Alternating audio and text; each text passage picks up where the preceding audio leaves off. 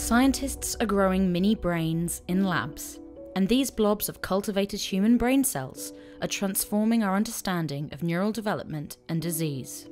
The organoid is an organ-like structure, and therefore the cortical organoid is a brain-like structure or tissue in the lab dish. And these can be drawn from cells of patients, which amazingly self-organize into a simple version of our brains.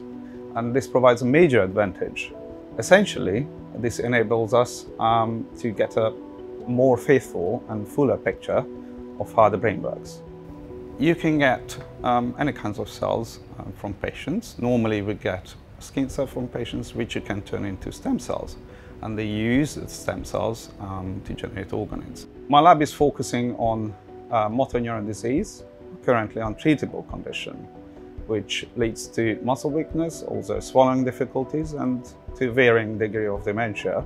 And ultimately, it leads to the failure of breathing muscles and death within a period of 3 to 5 years. We don't understand the interactions between multiple factors that contribute to the disease development.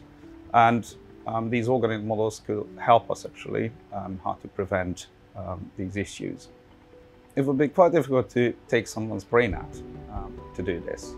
So the brain organoids are very useful because this is a kind of replica of someone's brain. It's not the same, it's not the exact copy, but a very similar structure, and it represents very similar cell types, what we find in the human brain too.